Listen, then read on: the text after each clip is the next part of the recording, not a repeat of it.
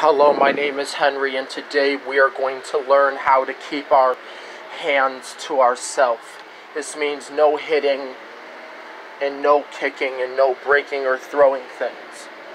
If you are angry, I can use one of my techniques or coping skills, such as wall push-ups, or if the wall is not strong enough, then I can use a different skill like resting on the bed. Laying down on the bed is meditation, but it's a coping skill that helps me relax. And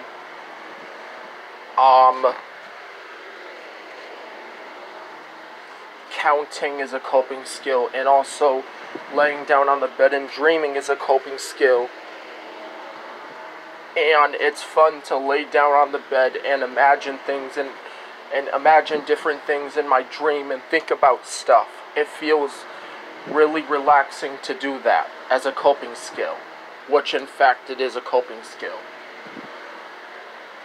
It's a coping mechanism that I can lay down and just think about stuff and imagine stuff because I have coping skills.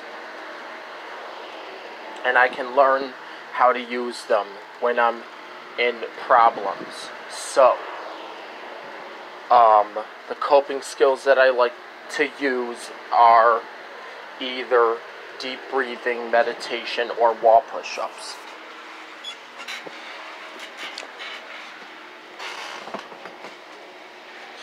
I use my coping skills to just lay here. That's a coping skill.